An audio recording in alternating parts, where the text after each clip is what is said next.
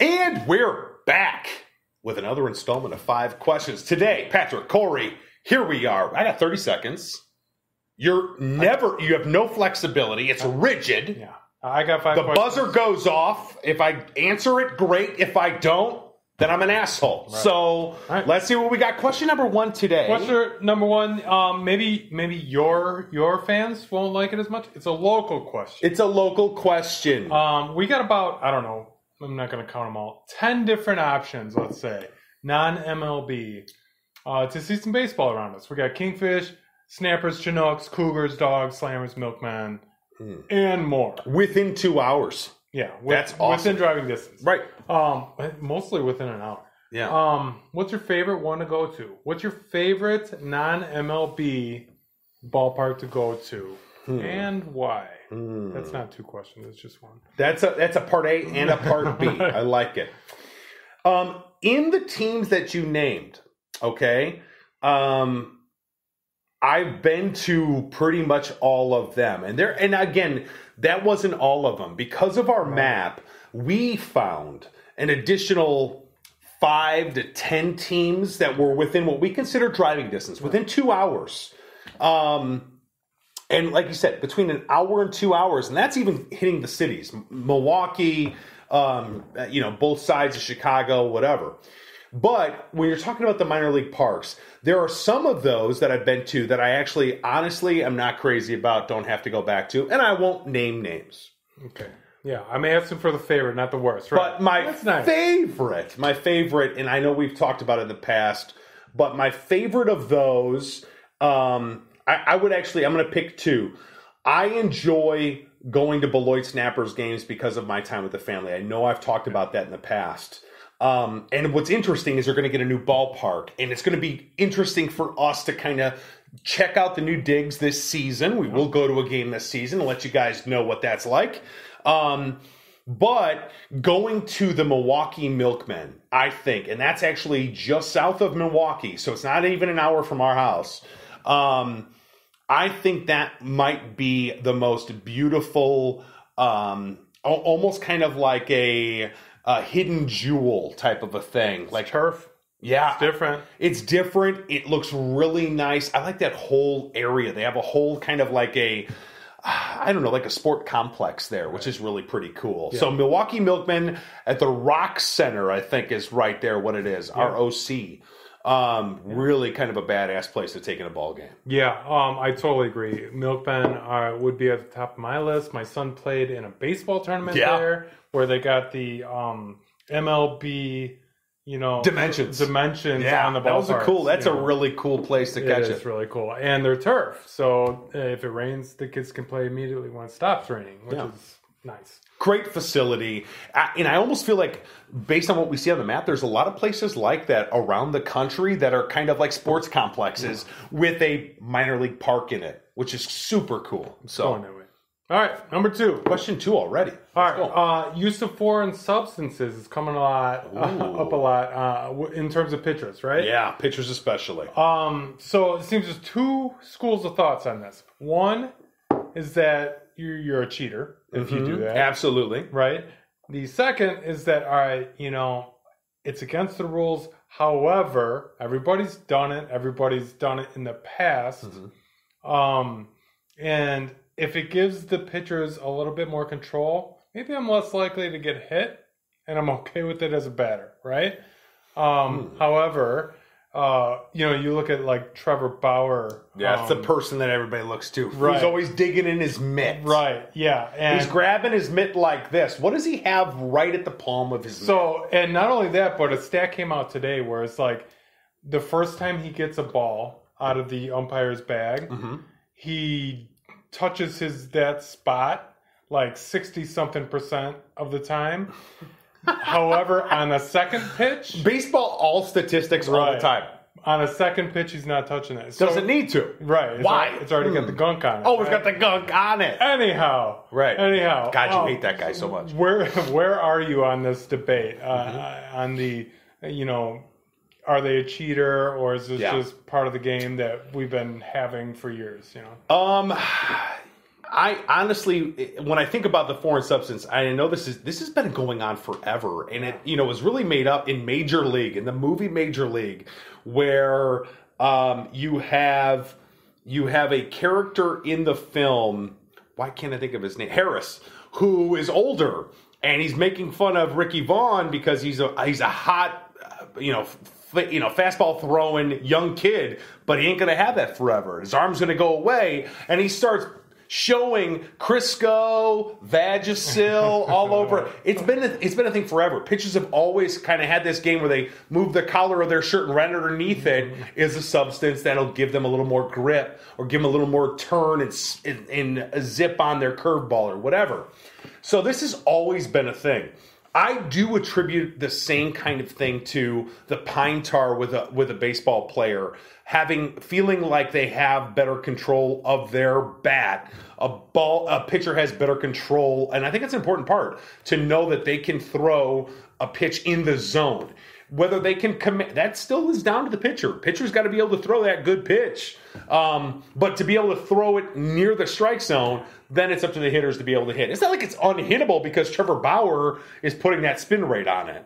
It's just, is it something that is giving them an advantage? I don't know. I imagine it's kind of somewhat marginal, and I don't think it's any more really crazy now than it has been in the past.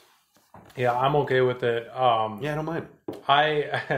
I, in terms of player safety, I think there's a legit argument there. If you're sweaty, it's a hot day, and the ball's slipping out and you're hitting somebody in the face, that's a problem, right? Right. And if they give you a rosin bag and stuff, and they're not stopping you from using your sweat to help you get a grip too. All those things are what's available to you. Yeah. And again, it's pine tar is something that's welcome for the baseball players to use to hold on to their bats. So I don't know.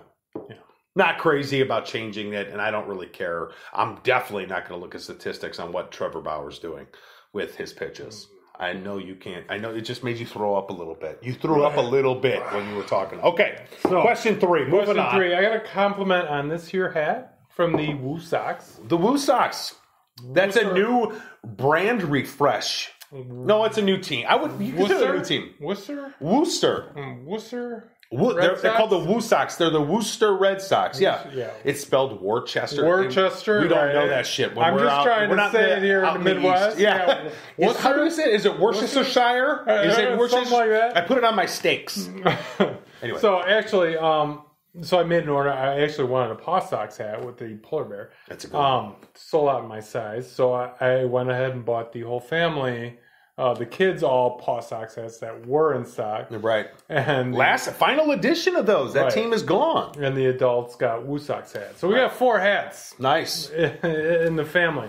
Anyhow, it got me thinking about defunct teams' hats. What is your favorite hat that you own that can't be bought anymore? Well, I'll be damned. Again, I don't know the questions he's going to ask. I never know ahead of time. But take a look at the hat I'm wearing today. Bay Bears, yeah. A Mobile Bay Bears hat. So, again, I get real sentimental about this shit. He clowns me about this. I get real sentimental about these things where the teams are going away. I was even sad about the Paw Sox. I don't know a damn thing about that team. But Rhode Island lost their franchise. They were supposed to have a farewell season last year and never got to have it.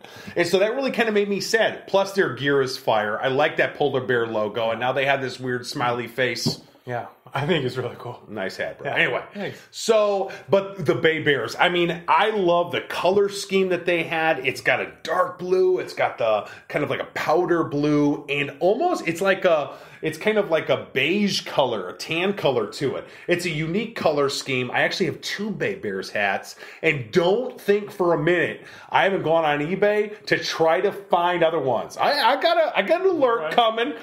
Mobile Bay Bears gets posted on there. I got to see if there's a hat getting posted on there. Right. I'm always looking to replace just in case. Hats don't last forever, so you gotta be able to get those. That's my defunct team. Has a special place in my heart. Mobile Bay Bears. Yeah, we're both on the London Rippers alert. Yeah, big time. But that is a crazy story. A really unique franchise. I mean, we can even say Lake County Fielders locally by us. Exactly. Kevin Costner's team that we almost had for almost a full season, maybe almost. Yeah. Couple weeks. So yeah, those are the cool ones, man. If you get your hands on something like that, there's some real limited edition stuff. That's cool. I'm pretty sure nobody watching is going to believe that I asked this question and you happen to be wearing that hat. No one's going to believe it. But as soon as I'm like, damn, I'm wearing a Bay Bears hat. All right. And I don't think I've worn this hat before. Anyhow. 3 questions in. We've got some fresh beer you picked up during a baseball tournament in Wisconsin. Tell us about it. So Raised Grain happened to be 2 minutes away from a tournament that I was at with my son in Waukesha, Wisconsin. So Raised Grain has a Mellorillo. And that's a hazy IPA. Fuzzy. That's a peach sour ale. I'm drinking that. Sour ale, yeah. Both great, pretty good beers. The hazy IPA, I like a lot. The fuzzy, not as sour as a typical sour beer. Right. Kind of tastes like a peach cider to me. Yeah, almost. Still pretty good though. Yeah, or a shandy, maybe a peach shandy. Yeah. I'm trying to think of what it would be. Right. I like it though. Yeah. I like peach. Not everybody's crazy about it. We've had some really good peach beers. I love the fact you're able to go to Waukesha, pick these up. You said they were affordable too. Pretty affordable. Yeah. At this point in our beer journey, that's a good way to put it. A few bucks a beer is affordable. Once you get into the $5-6 a beer, it starts. Yeah, you're like, but can I do it because it's cherry and delicious? Yes, probably. So, but yeah, it seems affordable. They didn't have any kind of growlers or anything like that, right? So we stuck to cans. No, I think I could have got the Mellorillo in a growler. I forgot to bring my glass with it. And they had them in the fridge right next to the fuzzy that I wanted. So I'm like, when your son's in a baseball tournament, you have to bring your growler, have that shit in the car. That's the lesson we learned today. Question 4. Let's go. All right. Starting a few years ago, at least around here, probably I would imagine around the country, theaters that you go to watch a movie in started to upgrade their seats. Yeah. Got these big old seats, recliners. Oh, yeah. You all of a sudden you could reserve your seat and then you could walk in 20 minutes late, didn't have to watch previews, and you still had your seat right where you wanted it. It's like a love seat in some cases. It's fantastic. Yeah, those are nice. I love it. You also pay more. Yeah. Right? So you pay more and there's also less people in the theater, which alters the experience. I think, sometimes for a comedy, you got the big group laughing. It's a different experience. Anyhow, I think there's a parallel to baseball. In Montana, we just got seats at a fire pit. Damn it. I love fire pits. Right. So they're doing the same thing. They're knocking out a bunch of seats. Yeah, those are places where you could have seats, row of seats. So, it's at least 2 for 1. They're giving up, seats for fire pit room and all that stuff. But the price is more, just like with the theaters. And there's less people now. Yeah. Right? So this is the thing that's happening not just at the Missoula Paddleheads, but across the country. I sat at the Milwaukee Brewers in an area similar. Right, kind of like a four chair tabletop setup. Yeah. So what do you think about spending more money for premium seats at baseball games at the expense of people? Less people at the game, and why not? Okay, so I will say this as somebody who's gone to plenty of games where you notice that there isn't a lot of attendance. Yes, I'm a Sox fan, right? So I do think there's something to be said for being at a game when it's close or when it matters in the standings and there's a lot of people around and it kind of makes the excitement a little more rich, right? I imagine that's really what it's like when you go to any Cubs game when the baseball matters. But even if not, they're always selling out. In a minor league, we just watched a documentary where they are selling out the stadium and there are people all packed into the place. So when there's a runner on in the bottom of the 9th, they're trailing by a run. It's exciting. I do think there's value in that. But when we had the opportunity to get our seats in Montana around a fire pit and to be able to have that kind of space to lounge around with your friends. I don't even know what the chairs are like. I just imagine us being like outside in the backyard, taking in a ball game. Any experience like that. So you're talking about a recliner, a love seat at a movie, or patio furniture at a baseball game.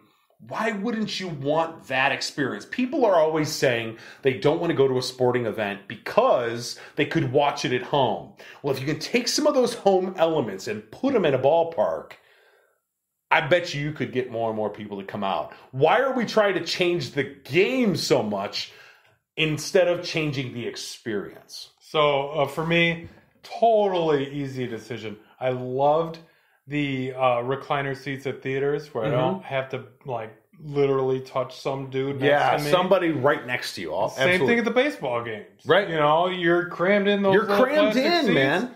I don't have to do that next to the fire pit, So I'm in love with it. I love it. Yeah. Maybe that's the future. And by the way, the Milkmen have the Lux Bay seats. We haven't gotten yet. I think there's a minimum six.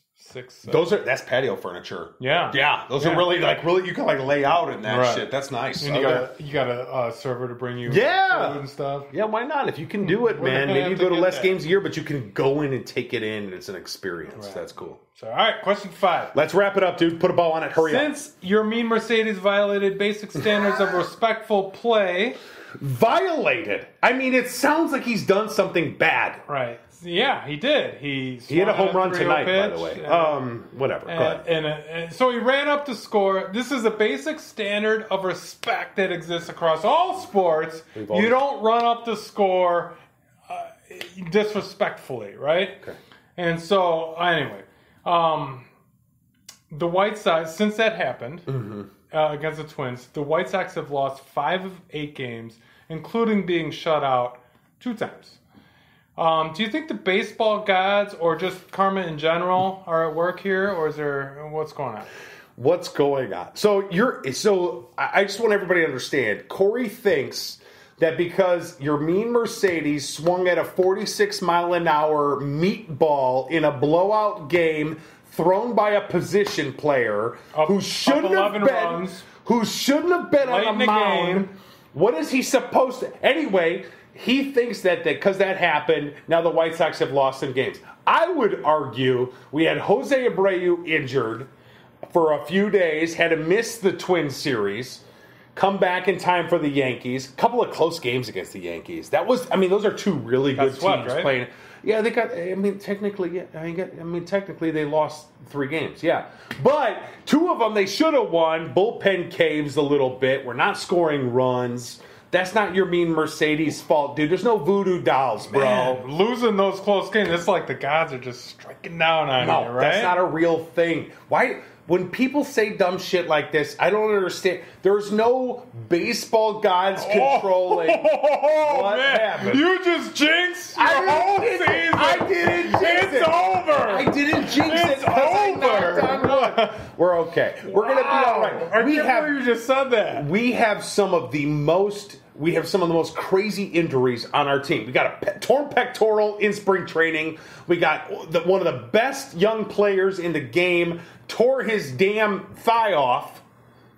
And unfortunately, he won't be back around for a month and a half. So we're going to make do. And in the meantime, we're still in first place. Don't you worry about White Sox. Stay the hell out of White Sox business. I knew that was going to be your answer. So, question 5B. Oh, there's a B? So, why when I text you that, hey, the White Sox happen to have a no-hitter, it would be really awesome if you guys all watched the no-hitter. Hey, guys, did you know there's a no-hitter? The White Sox are pitching. We love doing that shit. You love to hate me for sending those texts out. Because the baseball guys don't like that shit. All right. And I'm not crazy. All right. So they exist sometimes, but not always. Especially when it benefits us. Right. Anyway, that's 5 questions. What can you do? I did the best I could. He just won't let some of this shit go. Some good questions, though, this week. I really enjoyed them. Nice hat, too, by the way. If you enjoyed this, make sure you continue to watch us each week. And if you haven't seen the previous installments of 5 Questions, go check them out on YouTube, Facebook, Instagram, anywhere you can see our videos. We got lots for you. We'll have more next week. He'll have more questions. I'll get pissed. We'll see what happens. Until then.